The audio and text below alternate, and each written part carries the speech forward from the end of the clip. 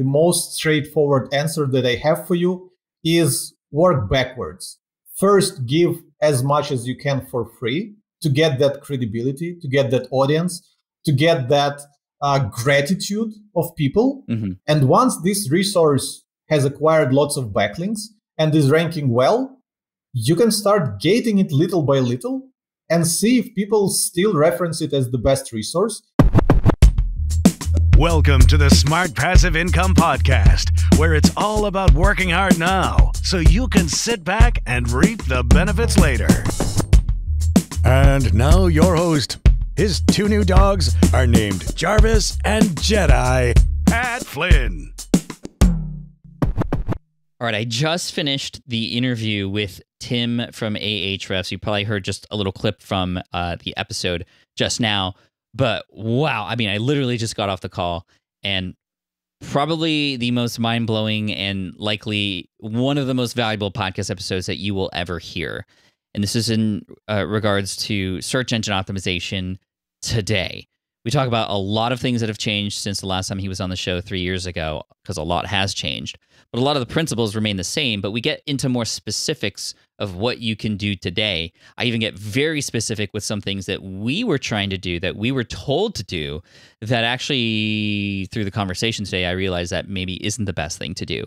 So a lot to uncover here. And again, just a huge shout out to Tim and the entire team at Ahrefs. If you don't know or have never heard of Ahrefs, it's a software. It's a tool that you can pop in your website into, and you might have Google's Search Console, right? Well, this is that times 100. Plus, it gives you a lot of things related to your rankings and how it changes over time. You can track certain keywords. You can do backlink checks, not just on your own, but on your competitors' websites. I mean, it is the dashboard for all things search engine optimization, which I know can be very scary, but this episode is about simplifying that and taking the right approach. And we talk about so many, I mean, this is just, you're going to love this so much. So again, ahrefs.com if you want to check this out. But first, listen to the episode so you can get jazzed and actually get excited about search engine optimization and the approach that you could have for your website so that you can rank and get more search engine traffic, which is the best because it's free and it's with a user intent behind it. And it can add up to a lot of dollars for you. So I hope you enjoy this episode. Tim, welcome back to the Smart Passive Income Podcast. Thanks for joining us today again. Hey, Pat, thanks a lot for inviting me again. I'm so happy to have you back on. In fact, the last time you were on, which was episode 364, which was literally 3 years ago. I mean, in the world of SEO, what is that like? It's like dog years, right? 7 times 7, 20. It's been like 21 years since you've been on the show. I've had a ton of, I still actually get feedback from that episode because you were able to take this complicated thing called search engine optimization and simplify it for all of us. So first of all, thank you for that. And thank you for coming back. What's the world of SEO like today? Like, I know that's a big question, but has it changed much since 3 years ago? And then we'll get into the more details. But from a high level, what does SEO look like today? How do we rank on Google, et cetera? Yeah, I think from the top level, it's more of the same. All the fundamentals are still there. I still don't think that SEO is complicated. Well, at least SEO for an average website owner. We're not talking about people who have to do SEO for websites like Booking.com or Amazon.com. I think it's more of the same. And I think Google is still trying their best to find the best content from all over the web and to show people what deserves to rank at the top. So it's essentially, it's all about giving people the best information and being a credible source for this information. So if you were to boil down how to succeed in SEO to a simple advice, that would be like, be the best source of information, be the most credible source of information, and you'll be good. How does Google define what is best and what is credible? If we can write for that, then, or, you know, is it even just write anymore? Is it video? Is it podcasts? Like, I know those are all a part of it too. Or is the written word still like king? So this is an amazing question, and it gets us right very deep into the topic. Yeah. First of all, I think Google is no longer a dominant force in search. Well, Google as in a search engine, not Google as a company, or should I say Alphabet, because I believe their parent company is called Alphabet. Because I'm sure like people can relate. If you need, for example, to look up some reviews of, I know, Pokemon cards, you would Yeah. rather go and look on YouTube, because you can actually see people opening boxes, reviewing those cards, looking at them, discussing them. But when you search for those things for reviews of different products on Google, you don't really know if the people who wrote those articles ever touched those products themselves, or they just went to Amazon, looked up a few reviews from people on Amazon, and quickly wrote their article. So yeah, I believe search is more kind of fragmented now. People use different sites to search for different things. I think YouTube is very important for both for businesses and for people who do this as a hobby, for people who are bloggers. For shopping, Amazon is, of course, I find myself starting my shopping related, e-commerce related searches on Amazon first, and then I would try to search for local sites and such. So yeah, in that sense, yeah, a lot has changed in terms of search engine optimization. You no longer think about Google only. And there were quite a few, we were seeing a big trend that Google wants to keep people on their page, on the page of the search results. And they try to give more and more information on the search results, as opposed to sending people to click on those search results and visit those websites. So they try to kind of aggregate some information and show it right in the search results.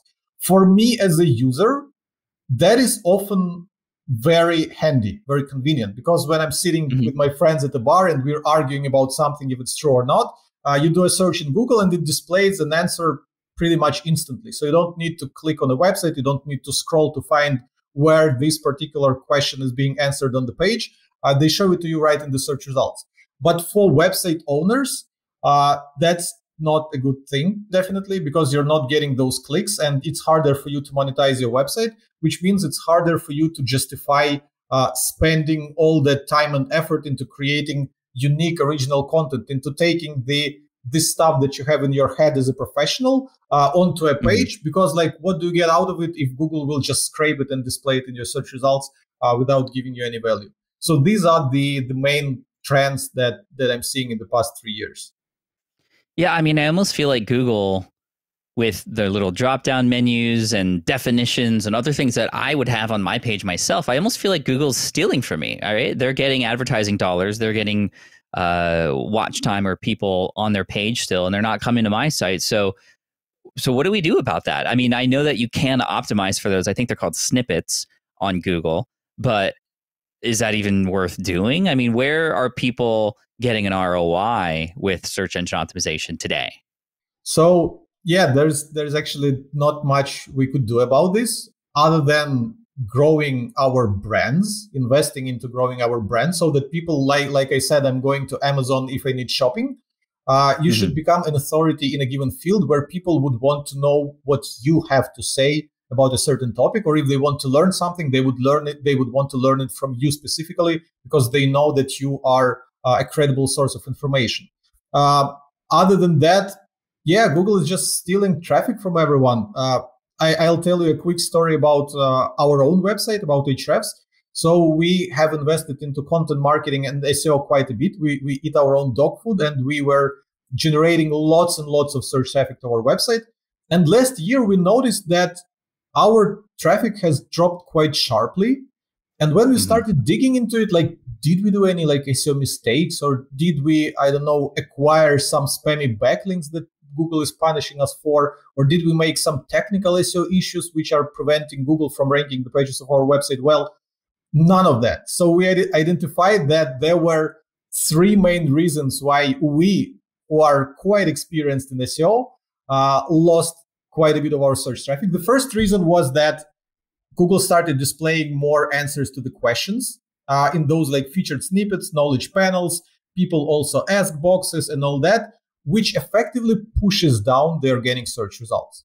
So even like you may still rank number 1 or number 2, but if there's a people also ask box or like a knowledge panel above you, it pushes you down and people are less likely to click. They're more likely to stay on the search results and get their answer there. This was the first reason. We just we track this, how many of those different, we call them SERP features, are being displayed for the keywords that we rank for. And we just saw that the amount of SERP features that Google started displaying for the for those keywords that we want to rank for is just going up, which means our traffic is going down. The second reason is that some of our competitors are got more aggressive with advertising for the keywords where we rank nicely. And Google is displaying as many as 4 advertisements before the organic search results. So 4 advertisements pushes you quite far below the fold. And if we're talking about mobile phones, where you cannot like stretch your advertisement horizontally, you have to do it vertically. You have to scroll with your thumb quite a bit until you get to the organic search results. And Google is trying to make their ads undiscernible from the organic search results, so people just start clicking ads more. And this is understandable because Google makes their revenue from ads, so they are pretty much motivated to display more of those ads and to funnel all those clicks to be paid clicks to get money from them, as opposed to organic search results. So this is the second reason why we saw we dropped traffic, because our competitors thought that instead of trying to outrank us organically, they might as well put some money and like display their content above us. And the third reason is we have content on the topics of SEO and digital marketing, and Google decided to create their own resource about search engine optimization and all that. And suddenly Google's own research about search engine optimization, where they talk about those topics, is ranking #1 for everything, effectively pushing all other sites down. So I don't know how to look at this, because on one hand, Google should potentially be the #1 authority when it comes to search engine optimization, because like we are optimizing content to be ranked on their platform and they know their platform the best. But on the other hand, many SEO professionals will be very skeptical about the advice that Google is giving us, that Google might want to mislead us, and they might not mislead us for evil reasons. Maybe they don't want to disclose certain information because they are afraid that people will start abusing it. So there are like 2 sides of this coin. But what I'm seeing in SEO is that more ads, more featured snippets, and more consolidation towards the big brands, because it's not just Google who stole traffic from the SEO community with their resource. We're seeing this with other big websites, where like websites, for example, HubSpot recently acquired a media company, The Hustle. And we see lots of consolidation where big brands are using their resources and using their big websites and big brands to consolidate more content and effectively push all this smaller competition away. So it gets a bit more challenging these days to get search traffic naturally. Well, #1, you're not making me like Google very much. #2, it makes me wonder, in the position that puts us, especially smaller brands, ones with small marketing teams, or maybe we're just solopreneurs spending time writing articles or trying to gain traffic. I mean, we have knowledge, we have expertise, we should be trusted, but there are things that are getting in the way. Is it even worth putting our time and resources into that anymore? I have an answer to that, but I'd love to hear your answer. Is it even worth trying to rank high for certain keywords anymore, despite all that? So first of all, I was obviously quite pessimistic and critical of Google and what they're doing. But to be fair, there's still a lot of opportunity to rank and to get search traffic, because no matter how many like big websites there are and how many of those SERP features and ads Google will add to their search results, there's still lots of opportunity, and every day new trends are emerging.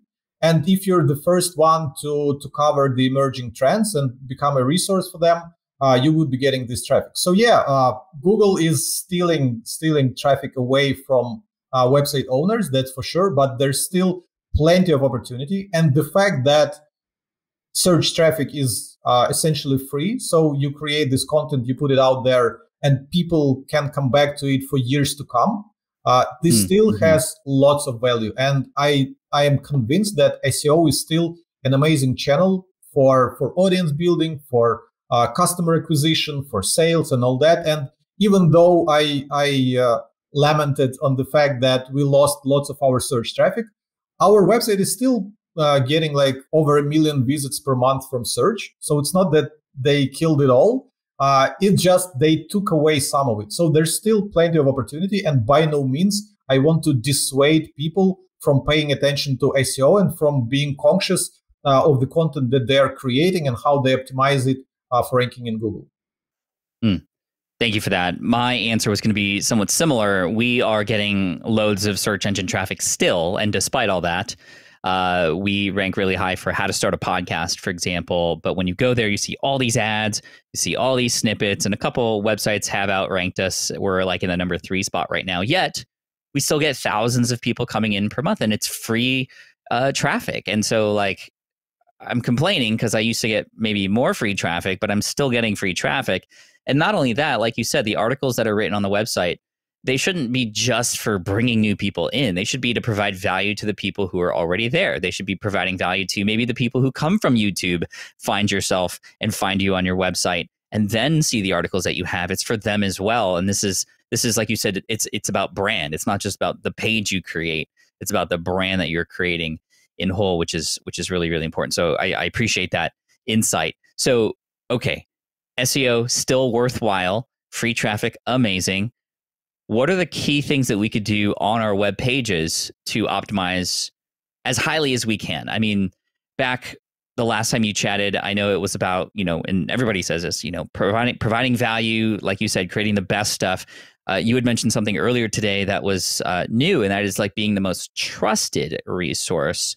What are the specific things we can do on our page to meet all that criteria to at least give ourselves the best chance?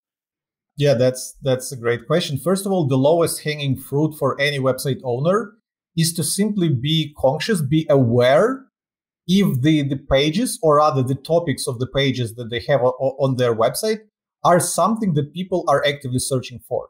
In other words, doing keyword research. For example, if you sounds obvious, right? Yeah, it sounds obvious, but a lot of people are not doing it. For example, right. if you have, I don't know, a pool cleaning company, and you have a bunch of different services that you do in terms of pool cleaning, I don't know, fixing the pumps and blah, blah, blah. I'm not really familiar with pool cleaning to be very specific with this. But the thing is, people would create a page, call it Our Services, and just list all the services there in one bulleted list and call it a day. So what should people look for if they're looking for pool cleaning services?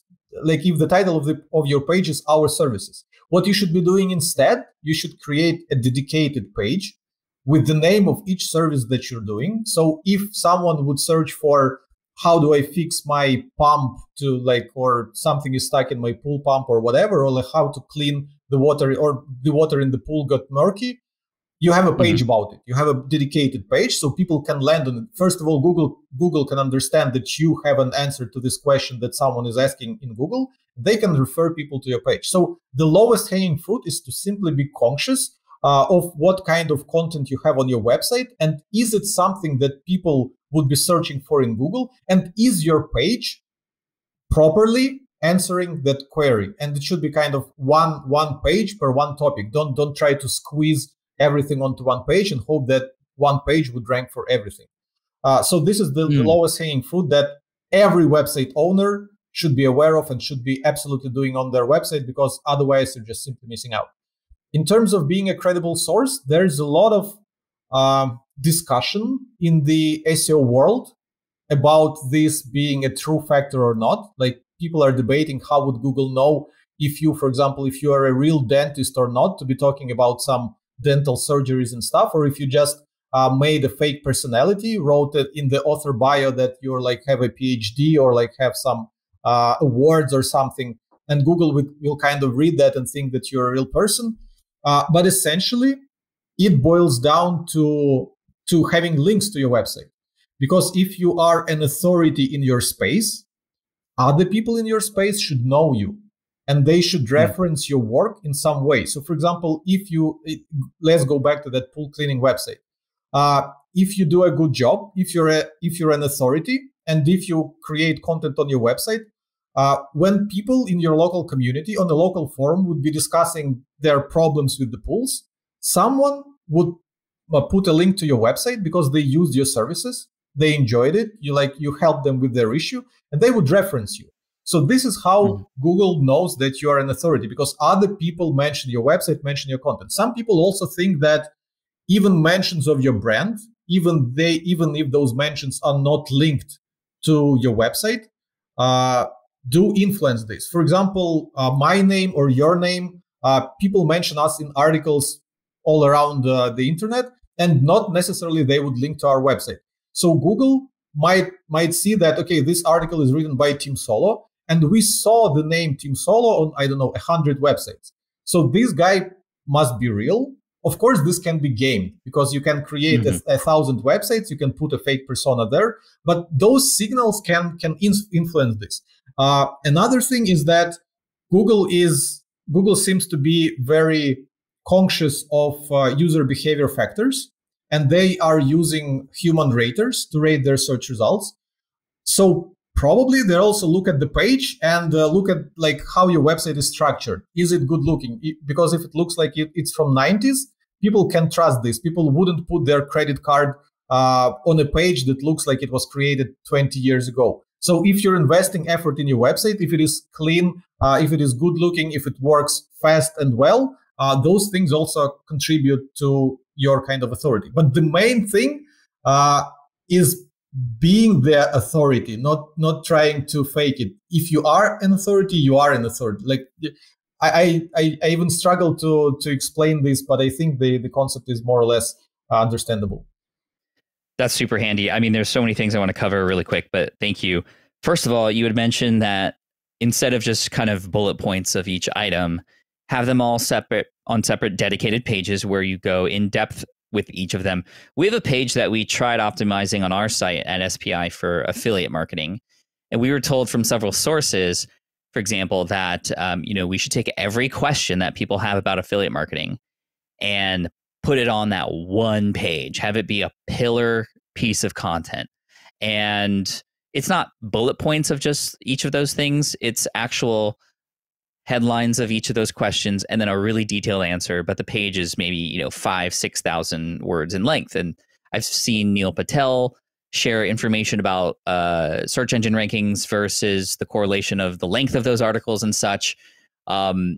Can you specify a little bit more about that strategy, long page and answering all those questions in detail, still providing value, versus maybe what if we were to, instead of 10 questions on one page, we had 10 pages that each answered those questions well? Is one better than the other? Yeah, absolutely. There's one thing that I forgot to mention when talking about all that, and this thing is called search intent or searcher intent. Different people call it differently. Basically, what it refers to is what do people expect to get when they search for this particular keyword. So affiliate marketing, what do people expect? Do they even expect a long form article? Maybe if you had a gated course where they leave their email and they get like a full course on affiliate marketing to their email is what what more of these searchers expect, what would satisfy their search. So a quick story of our own website. We had a landing page for covering one of our functionalities, which is backlink checker. Ahrefs has a backlink checker as one of our tools. Thank you. And we had a kind of regular feature page. We were explaining, so we have this tool, it does this and that. Here are some screenshots. Here are some statistics, blah, blah, blah. And we were ranking number 8 for backlink checker. And despite all the optimizations, we were optimizing speed. We were optimizing the images on our website. We were optimizing the text on our website. Nothing was helping. We were even building more backlinks to this page. Nothing was helping us. And then we noticed that the pages that were outranking us were free tools. So the searcher intent, when they were looking for backlink checker, seemed to be that they wanted a free tool which would work for them right away. They didn't want to learn that there's some software that has backlink checker functionality, but you have to pay for it to use it. No, they would rather click on something that says free backlink checker, use it now, use it today. So what we did, we made almost no changes to our landing page. We just added an input form, like enter your website and like see my backlinks. Almost immediately in the course of the week, this page shot up to number 1. And I think right now it's one of our most popular pages in terms of search traffic. It's generating tons of visitors to our website. It is ranking number 1 since the time we made this change, and no one is able to outrank us because Ahrefs is also the authority on backlinks. But even though we were authority on backlinks, without nailing the search intent, without giving people what they want, we couldn't rank. So this is the first thing. It's not necessarily a question of, should I make my page longer? Should I make my page shorter? Should I answer all those questions on the same page? Or should I create some kind of hub where people would land on kind of an introductory page? Like, this is an introductory course to affiliate marketing. Click on chapter 1 and then you send them to subsequent pages. Or if this is like a video course that is gated, where they have to leave their email and get it. Or if this is a course where like all the videos are already published on the same page. You have to, like, the only way to know is to experiment with it, to publish a page and see if people like it, if people enjoy it. And another important thing is, of course, getting backlinks, because someone is already ranking for affiliate marketing. And they might not necessarily be nailing the search intent. So people might not necessarily like what they're seeing on that page for affiliate marketing, but they have acquired so many backlinks historically that Google thinks that this is the best possible page. So if you are a brand new blogger, I would say that it would be nearly impossible for you to rank for this kind of keyword. But for you, because you have an audience, you have lots of people, bloggers, marketers, podcasters following you. And if you create a really amazing resource and you promote it within your audience, people will start referencing it, and people will start referencing your page. And you need to answer the question, why? Why is your resource better than what's already there? Why did you bother to create it other than to rank and get search traffic for it? What kind of additional value your research adds to the world? Like, be honest with you. Can you create something better than the top 3 search results? Can you like give people better tips? Can you teach them something they cannot see from those top pages? And if you can provide something on top of it, and then you have an audience that would help amplify this, that would link to it, that would talk about it, that would retweet it, Google will notice it. Because what we've also seen is that when you publish something and it gains traction on social media, in email newsletters, and picks up some links from like roundups and such, Google sees that activity and they put your page on the top of the search results to test it. Like, okay, we're seeing that this page is getting lots of traction on social media and blah, blah, blah. Let's try to put it for the relevant keyword at the top of the search results and see how searches will react. And if they put it there and people will react positively, people will stay on the page, people won't refine their searches and click something else, your page might stay there. And then what we call a vicious cycle of SEO will kick in, because the top ranking pages tend to acquire backlinks because they always get traffic. So if you rank number 1, a certain amount of people is visiting your page every day, every week, every month.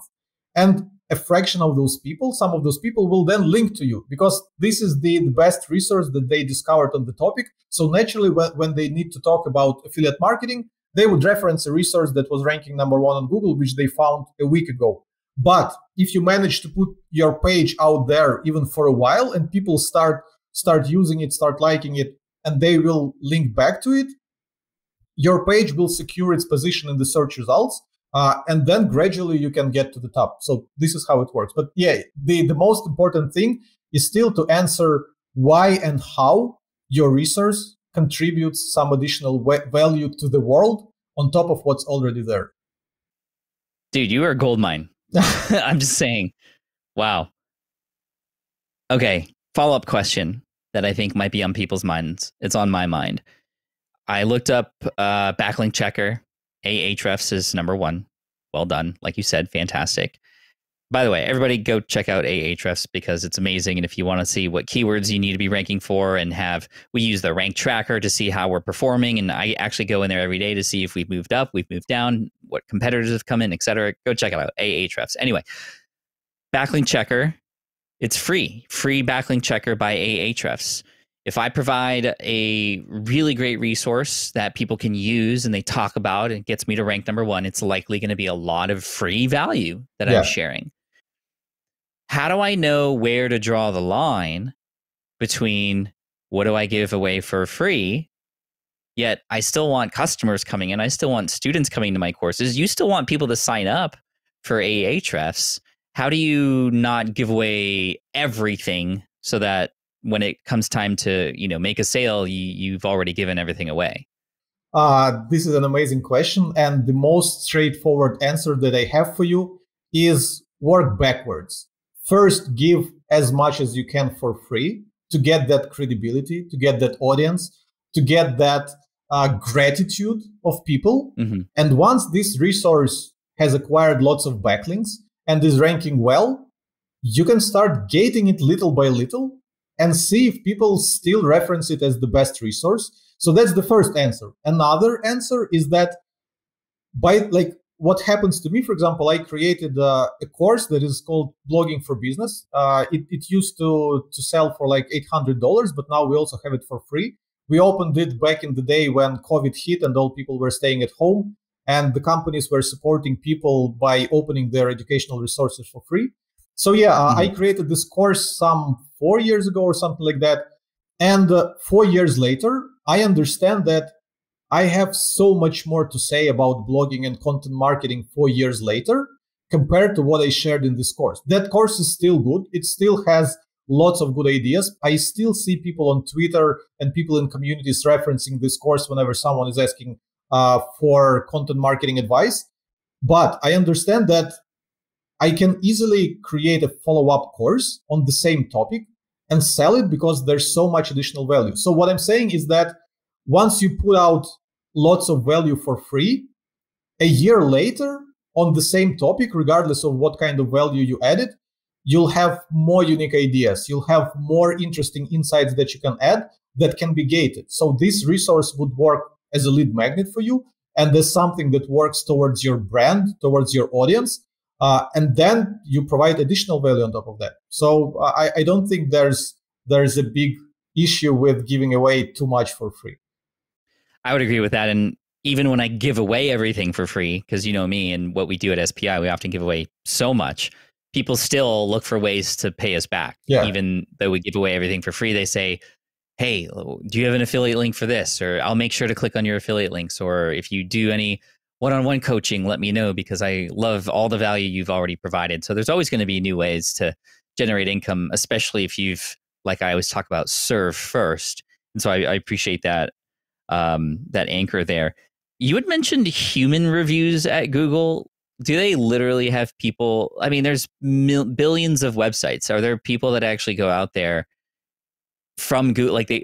I'm just imagining a person at Google all day just clicking like, oh yeah, that website's good. Yes, yes. Are they what are they doing? Do you have any insight on how that works? And yeah, I think as far as I know, that is not even a secret. So I believe once in a while, Google update something they call human rater guidelines or something. So I think if you Google for something like Google human rater guidelines, you'll find an actual document that they're sending to people whose job is to open search results and rate the search results by a number of criteria that is outlined in this document.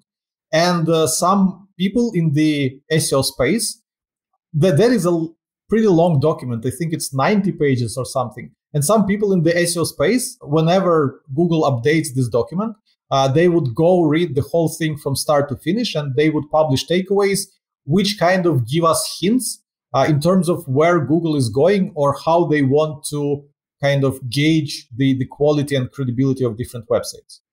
To give you an update on the number of pages, Tim, there are 172 pages. Oh my God. of this thing now, copyright 2021, October 19. I definitely do not want to go through all of this, but I can see that there are indeed humans that go through this and use certain guidelines. They're highly trained, apparently. So that's really interesting.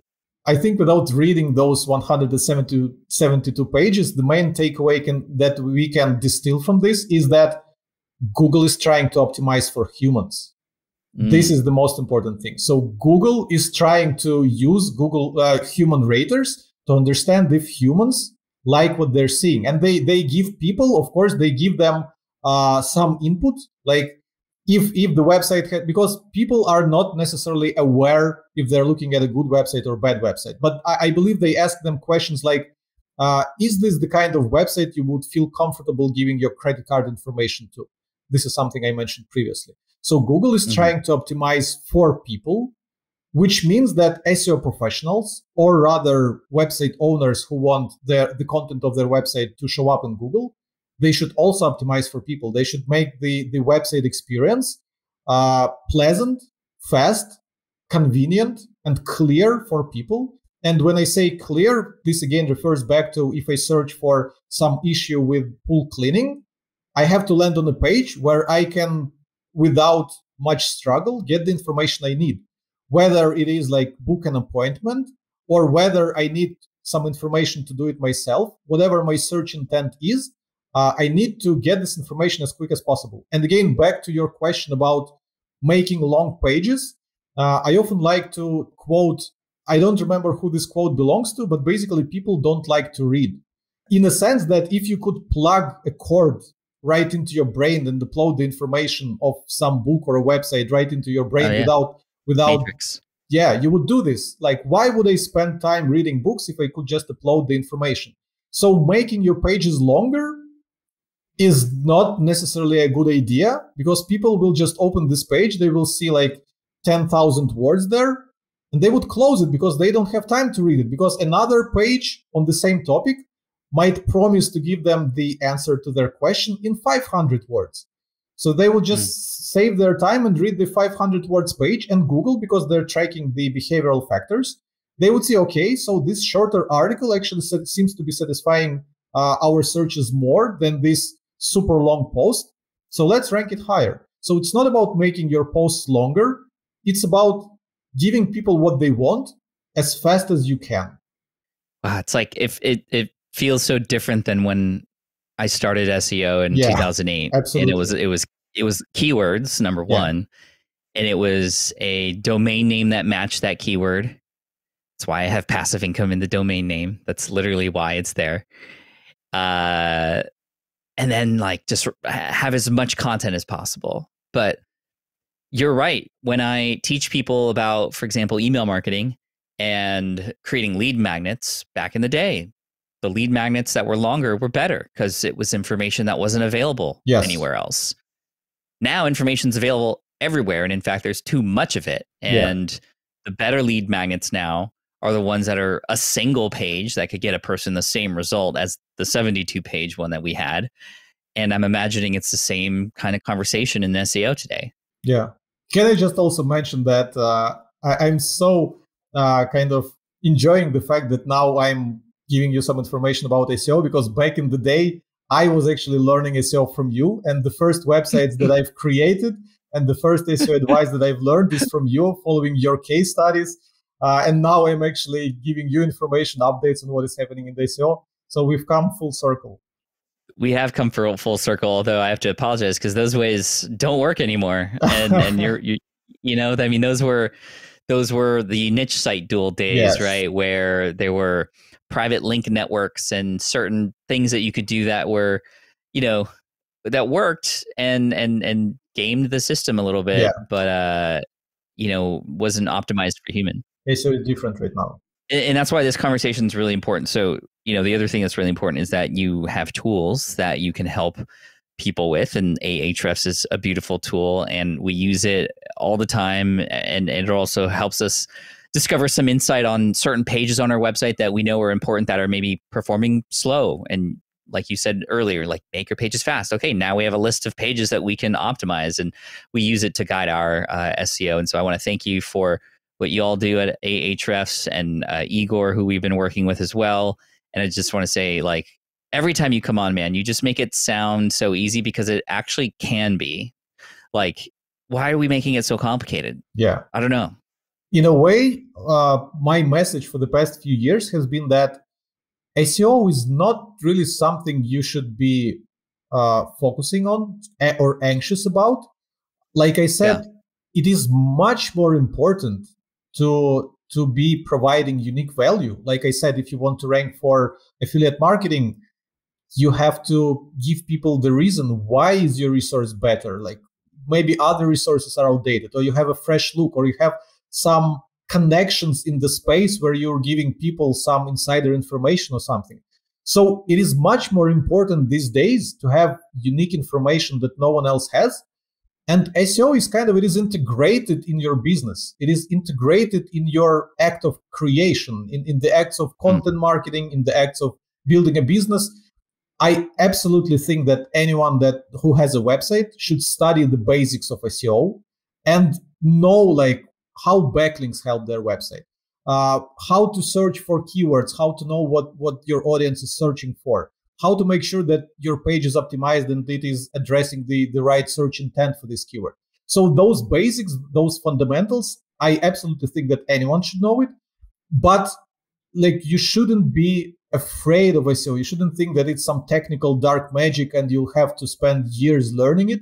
No, it is much more important to be expert in your particular field. For example, if you put me with 15 years of experience in SEO at the helm of some dental website, I would actually struggle to make it rank because I'm not an expert in dental things. I would have to study the actual industry to become a good SEO. And I've actually been through that because before joining Ahrefs, I was in charge of a photography website, and I'm not a photographer. I don't know anything about photography, but I was trying to make that, to grow traffic to this website, and I was struggling. I was struggling to find people who would create content that would resonate with other photographers. Meanwhile, and I had a team, I had some resources given to me because that website was part of a bigger company. Meanwhile, I saw individual bloggers, just photographers sitting in their homes without any resources apart from their brain, creating amazing articles and getting so much traction in the industry and getting natural backlinks and getting lots of traffic and selling their courses and stuff. Which is when I realized, no, if I would be doing something online, I have to do it in this space, in the industry where I'm naturally interested in. So I will become an expert in that particular industry. So it is much more important these days to be an expert in your industry and study the fundamentals of SEO, other than compared to the other way around, where you spend all your time studying SEO, but you have average knowledge of your industry at best. That's a great way to end the show in a massive lesson. So Tim, thank you again so much. I'll talk a little bit more about Ahrefs in just a sec, so stick around. But Tim, thank you to your team. And I look forward to catching up with you maybe in the next 2 or 3 years, but it's likely going to be more of the same kind of stuff. But absolutely, let's make this a tradition. Or we'll talk about the metaverse, metaverse optimization or something. I don't know. We'll see what happens. Yeah. Thanks, Tim. Thanks for having me. All right, I hope you enjoyed that interview as much as I did. That was with Tim from Ahrefs. I highly recommend you check out Ahrefs. They're not sponsoring this episode. I just wanted him to come on, but I have to tell you about this tool, ahrefs.com. And they have a webmaster's tool similar to Google Webmaster Tools, but again, 100 times better. And immediately it's going to allow you to have an audit for your website. So whether it's new or old, pop your website in there. Actually, the Webmaster Tools part is free. And you're able to see how your website performs, not just how it ranks, but the things that you can do to improve and sort of all these other, it's just so great. And the information learned today was just so valuable. Highly recommend you come back to the webpage to check out all the links and the show notes and everything we talked about, which you can find at smartpassiveincome.com/session571. Again, smartpassiveincome.com/session571 and check out ahrefs.com. And you can find Tim Soulo. That's TIMSUOLO. So SUOLO on Twitter, and just let us know what you think. I hope you enjoy this as much as I, again, enjoyed recording it, and it's just been absolutely fantastic. And if you're watching me right now, sorry, I'm on the screen right now, making sure I spelled his name correctly, but let me come back at you. There we go. And again, make sure you hit subscribe if you haven't already, because we have a lot more content like this coming your way, very specific, very much what you need to know right now. So hit that subscribe button. And thank you so much. Show notes at smartpassiveincome.com/session571. And if you haven't yet done so, check out spipro.com. Apply, because we let people in quarterly. We'd love to see you in there. spipro.com. Cheers, peace out, and as always, Team Flynn for the win. Thanks for listening to the Smart Passive Income Podcast at smartpassiveincome.com. I'm your host, Pat Flynn. Our senior producer is Sarah Jane Hess. Our series producer is David Grabowski. And our executive producer is Matt Gartland. Sound and video editing by Sean West Media. The Smart Passive Income Podcast is a production of SPI Media. We'll catch you in the next session.